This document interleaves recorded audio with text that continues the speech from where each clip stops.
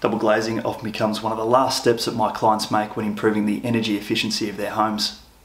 This is due to the large upfront expense and the prolonged payback period that's associated with major works like replacing every window in a house. I've seen quotes in the tens of thousands of dollars where double glazing costs around $1,000 per square metre. A replacement double hung window kit will cost around $1,600. 30% of this home's wall space is windows. At 66 square metres worth of double glazing, this client has an enormous outlay if they're looking at improving the thermal comfort of this home. I'll be showing you a low-cost retrofit solution that's almost a tenth of the cost of double glazing, with a measurable result to the hot and cold weather comfort rating via a residential efficiency scorecard assessment. Firstly, I'll be using a 16mm PVC channel which is available from your local hardware shop and very easy to cut to size.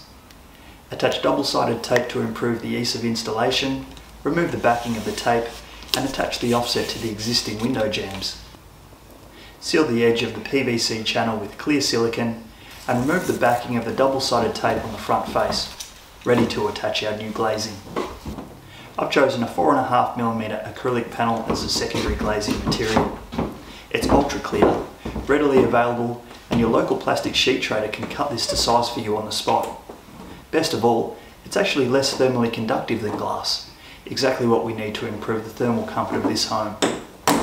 Install the secondary glazing, seal the perimeter, and once the silicone has cured, fasten your choice of timber quad to suit your desired finish.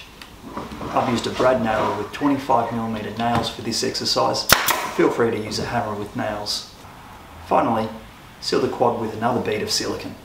We've spent $220 on acrylic sheet, $31.20 on PVC channel, $24 on timber quad, and made use of some white acrylic paint to suit the window trims in this house.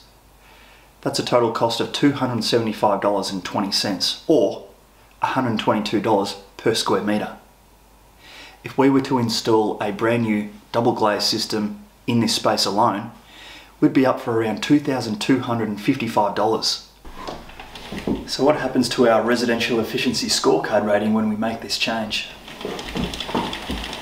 Our original Energy Star rating before conducting works was 7.3 stars, with a hot weather comfort rating of 1 bar and a cold weather comfort rating of 2 bars out of 5. Following our calculator's guidelines, if we add retrofit style wall insulation first, also known as blow-in wall insulation, we boost our star rating up to 8 stars, with an improvement to our cold weather comfort rating. We then see a compounding result to our Energy Star rating to 8.3 stars when we add our secondary glazing modifications, also resulting in a boost to our hot weather comfort rating. So at around a tenth of the cost, double glazing doesn't have to cost the world. Glazing alone contributes to around 20% of thermal loss in winter.